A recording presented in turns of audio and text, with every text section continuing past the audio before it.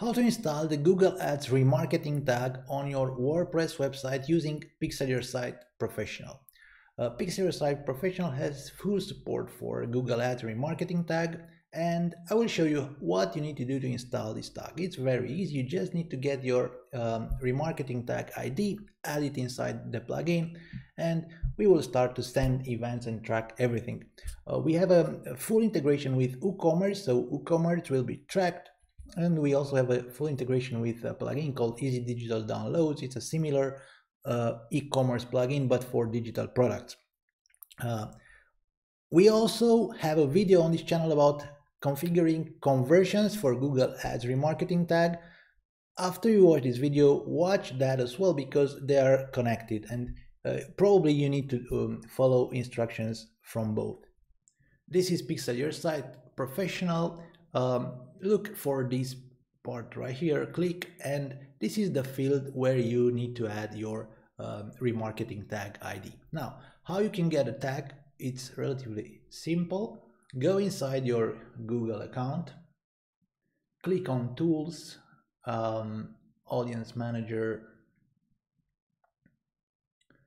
set up an audience source, and what you want to do is to set up a Google Ads tag.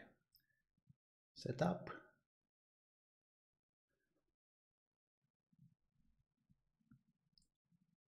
Well, you should select your business type. This is retail.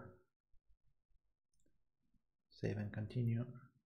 Now you can select any of these actions because it doesn't really matter.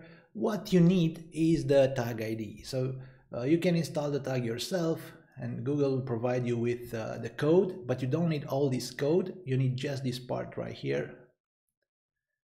I will copy it, but you can select these, and the conversion ID will be offered to you like this. But the easiest way is to go and copy, including the AW dash part. So copy, and that's it. You just need to continue. And okay, you don't have to do anything else. Go inside the plugin and add the code. Make sure it's just the code, not like in my case with extra symbols. Okay. How to confirm that it works? Go to Tag Assistant and copy your domain URL. Add domain. Connect.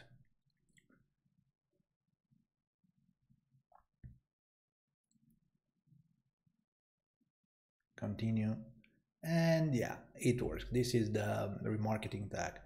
You should start to see events here and everything that the plugin sends. It's that easy. Now the tag will be installed on your website, and we will send a lot of events tracking almost anything. If you have WooCommerce, we send WooCommerce specific events, and we will track purchases. However, there is one more thing you need to do in order to configure conversions, and I will make a separate video just for that, because there are a few things I want to explain. So watch that video as well. I will link it in the description of this video.